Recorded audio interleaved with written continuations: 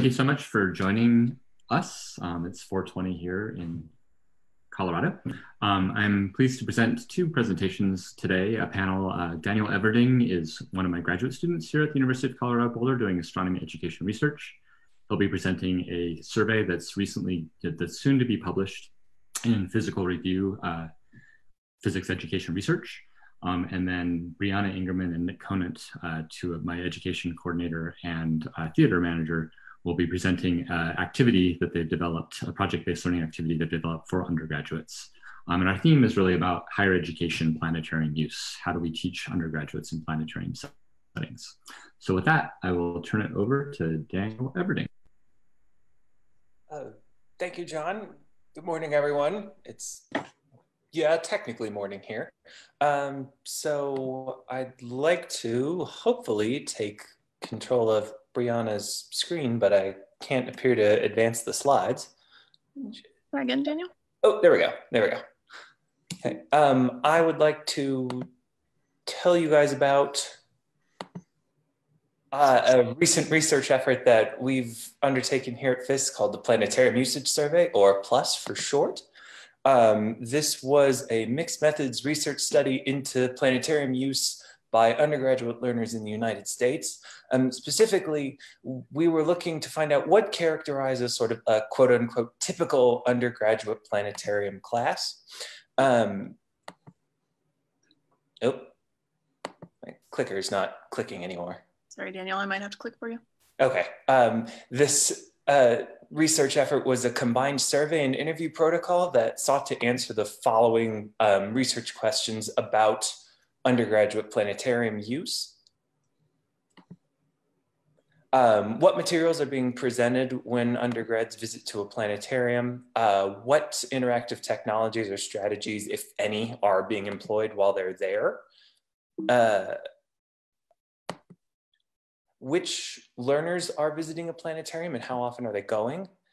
And finally, why are instructors using the planetarium environment for their learners? The analysis of our two data pools suggests that your sort of typical undergraduate planetarium usage focuses, unsurprisingly, mostly on astronomy, but includes sort of a wide array of materials ranging from the astronomy adjacent earth sciences all the way to the arts, with a preference for digital capable theaters like Fisk to have a greater content variety for their undergraduates. Typically, there are no commonplace classroom technologies like eye clickers. So the sort of interactive audience response systems don't appear to be widespread at all in planetarium learning environments. Your typical undergrad user is a novice learner, non-STEM majoring undergrad that's coming about once a month. And sort of the reason that instructors ultimately are sending their learners to these environments is to provide visualization-based scaffolding aid for learning of material, with a distinct preference towards live presentation modalities over pre-recorded video content modalities.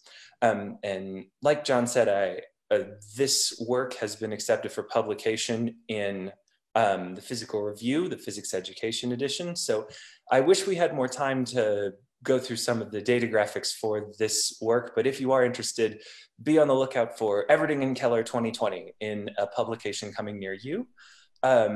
Future work that's related to this survey effort will be a long-term distribution of a revised survey instrument that investigates sort of the actual mechanics of learning in the planetarium environment, still at the undergraduate level. Also, we are currently working on putting together an instructor-focused study that was held during the 2019-2020 academic year that sought to compare the two learning environments that your typical undergraduate would encounter, namely the classroom and planetarium environments, using a combined survey, interview, and classroom observation protocol study. And that manuscript is in preparation. And with that, I will hand it off to Briana, who will tell you guys about a particular exercise that we run here at FIST. Thanks, Daniel. So our Survivor Challenge is a project-based learning activity that we developed and tested FISC starting about 4 years ago. And to get you in the space of this activity, I want you to imagine that you were dropped in a random location on the Earth on a random day of the year. All you have with you is a watch that's set to your time back home. So let's say Greenwich Mean Time, a globe, and just your wits about you to observe the sky. And your challenge is to figure out where you are, what's your latitude and longitude, and what time of year it is, specifically what day of the year is it. So this is the challenge that we present some of our undergraduate student groups. And coming into this challenge at the Planetarium, they have learned some basic sky motions. So rising and setting of the stars, annual motion of the sun, how to find the North Star, things like that, as well as how to use their hand as a tool for measuring angular size on the sky. So we have both intro astronomy classes as well as some ROTC classes coming in pretty regularly.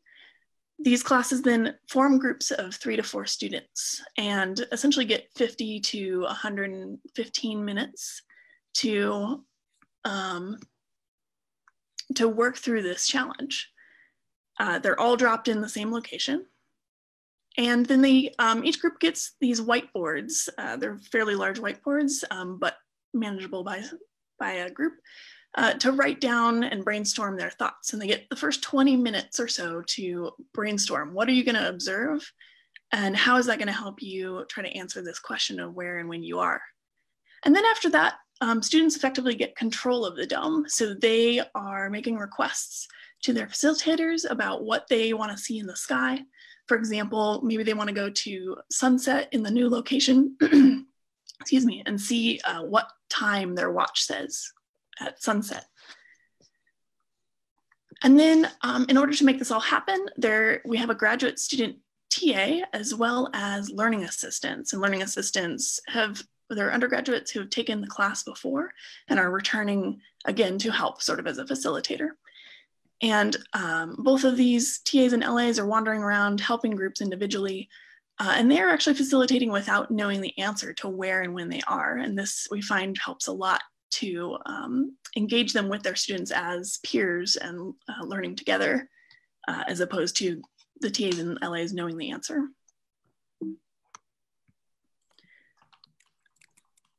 And so at this point, Nick's going to describe a little bit more about the activity.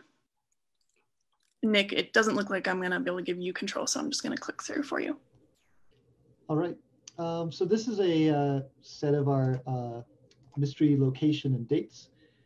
You'll notice that a lot of them are biased to the Northern Hemisphere, particularly because we teach students how to use the North Star to figure out their latitude on Earth. And they also are based around sort of more or less difficult locations.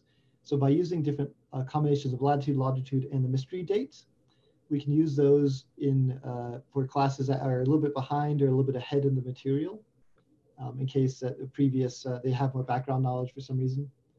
And I know somebody in the chat has mentioned that this sometimes gets used in Army training. And in fact, we do use this sort of exercise for the ROTC, which is sort of like an introductory sort of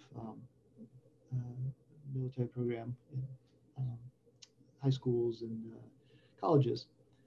So we also can use sort of the cross-quarter days, or the 4 corners of the year, as I like to call it, the solstices and the equinoxes, and then the cross-quarter days in between as a specific locations to set, specific dates to set students at. Those tend to be a little bit more easy for them to identify the mystery date, but it still engages them in the critical thinking of determining the date.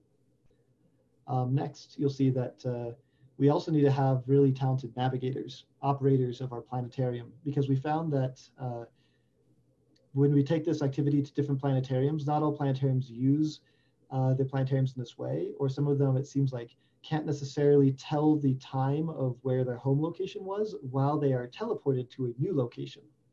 So if they want to mimic the rising of the sun and setting of the sun and stars from the new location, they need to be able to tell the time based on their watch back home. So you need to be able to do this accurately and with no mistakes. Now, so I say here that provides sort of a masterful understanding for the students. But those students also become operators at Fisk, like myself, Matt Benjamin in the background there, Murdy Davy Noth, who's in the background of this picture. All of them, done activities like this in their introductory classes and ended up helping students understand this sort of content at Fisk. Finally, I'll sort of end with an example, which is that, so if a student asks something like, may we see sunrise at this mystery location at a date 1 month in the future, so I can help determine the date, what time would that be? We have to be able to be at the mystery location, be able to set it a month in the future, be able to tell what the time would be back at sunrise, back at Greenwich, for instance, or in our case, Boulder. So to be able to do this requires that you don't make a mistake, because one mistake can throw off the whole lab.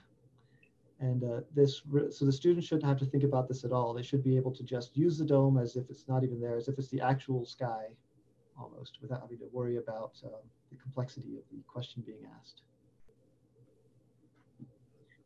Great, and overall, we've found that students really enjoy this lab a lot. We've gotten so many comments about how students find this a more helpful session than recitation, that they enjoyed it a lot more, that they felt like they gained a lot more out of it. And we think that this lab really offers a way for students to think critically and use the dome interactively in a way that really bolsters their learning. So we've been really excited to run this and refine it over the years.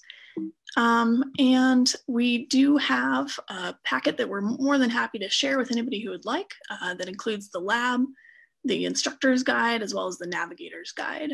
So just go ahead and give us an email if you're interested in having any of these resources. So thanks so much, and I think we'll take any questions.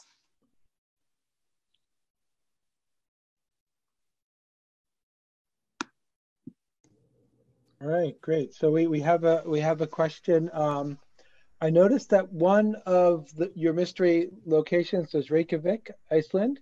In Iceland, the local time is very far from solar time. Do you have any comments about that?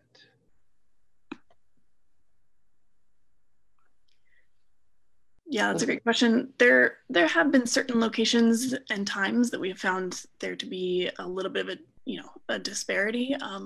For the most part, it still gets students working through the main thought process to arrive at these understandings. I don't know, Nick, have you experienced direct challenge with working at the Reykjavik location? I'm not familiar. I can say that it's a little bit hard to think about if we have, given how early in the morning it is for me. So I might have to get back to you on that question. Yeah, and I mean, given that, so we ask students to get there at a very approximate type of latitude and longitude and date of time. So yeah, I see that it's 42 minutes off of solar time. Usually that's been close enough for people to look in a globe and kind of get the rough location. I think Anna said actually an hour and 42 minutes off. But... Oh, it's an hour? Oh, I missed that. Okay, and, interesting. We'll have to go back and look more into that. Yeah, thanks. And we have another question. What percentage of the students can solve this themselves? Some of them have a lot faster time of solving this than others. For some of them, it comes more naturally. I wouldn't guess at a percentage yet. Briana, do you have an idea? Yeah, I'd say that most frequently we do this with groups of say 20 in the planetarium at a time as a recitation section. And I would say that most groups end up getting to the roughly correct location. The most common mistake that people make is going the wrong direction in longitude. But usually facilitators, that's the kind of the role of the facilitators, to try to slowly get those groups closer and closer without being too heavy-handed about it. So we find that most of our groups end up getting to the correct answer. And she also mentions that she'd be interested in getting a copy of the instructions. Are those included in your paper? Oh, no, sorry, I don't think we did. But yeah, I'm more than happy to email those out. And if it's not too late, we can include it. Yeah, well, we can always update that on the website. Wonderful, great. And well, let's do one final question. I guess this lab acts as a filter for the most inspired students. who will then keep working at the planetarium. How many will continue working at the planetarium for each course? In general, Fisk ends up hiring something like up to 40 undergraduate students, and we typically get them from a variety of backgrounds. So, of course, a variety of backgrounds can take the introductory astronomy courses as well, but hundreds take that class. So I would say that maybe 5 to 10% of the students who end up taking an introductory astronomy course of any given year might end up volunteering or working at Fisk, maybe even less. Yeah, I think we get a couple per semester that are interested, and whether or not we have space to hire them is a little bit different.